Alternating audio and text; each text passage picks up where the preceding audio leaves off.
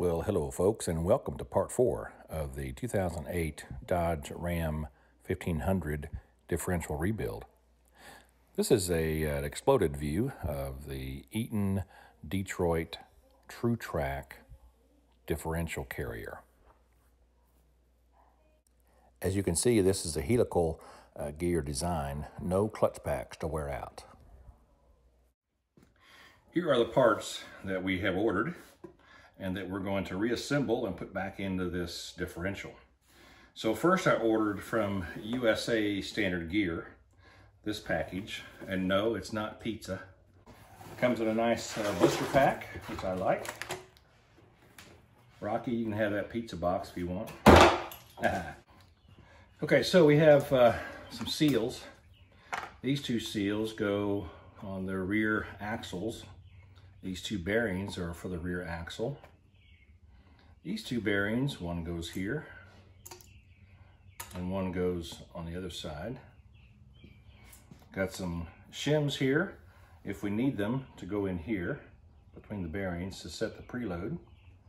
We have a pinion gearing large and a pinion gear small, and a pinion seal that goes on the front, goes in front of the drive shaft.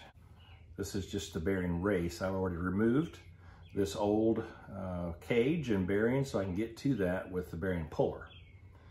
But tomorrow we'll pull that, we'll press this back on, and we'll start building this thing out. Then we have over here, we have a crush sleeve. This crush sleeve goes between the two pinion bearings to set the preload. We've got a new washer and a new nut.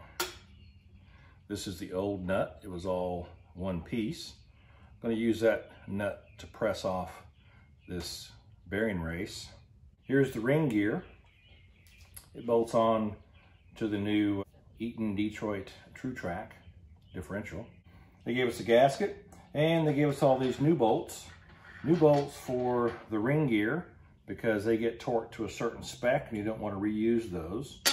This is a little trinket that goes into this gear when it's all done. It separates the two axles when they come in.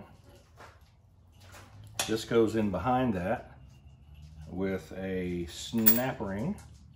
So these three components are made to hold the axles inside of this housing. And we'll again reuse these C-clips on the axles. You'll see that later as well. So, and they gave us some marking paint and a paintbrush. We use that paintbrush to paint on the yellow paint and check the gear mesh.